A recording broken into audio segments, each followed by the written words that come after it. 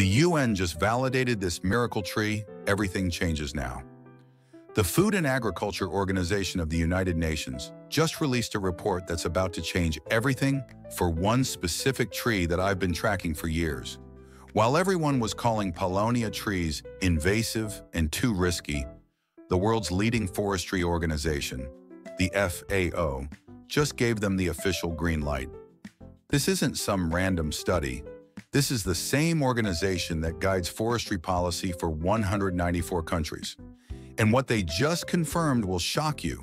I'm going to show you exactly what the UN discovered, why this kills the biggest myth about Paulownia trees, and what this means for anyone interested in sustainable investing or carbon credits. Section 1. They confirmed in their 27th session, October 2024 report. The official results: 1,200 hectares successfully planted in Italy since 2013, good performance across central and southern Italy. Scientific studies prove non-invasive nature. PEFC certification process initiated. Industry quality standards approved. But here's the game changer. While other fast-growing species are failing, eucalyptus, disease outbreaks and low productivity. Douglas fir, limited to mountain regions only. Poplar, increasing pest pressure from climate change. Paulownia emerges as the viable alternative. The FAO doesn't endorse species lightly.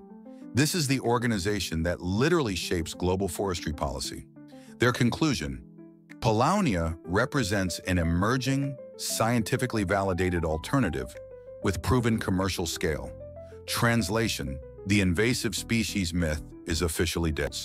1,200 hectares successfully planted in Italy since 2013, good performance across central and southern Italy. Scientific studies prove non-invasive nature. Talk to a Paulownia expert now.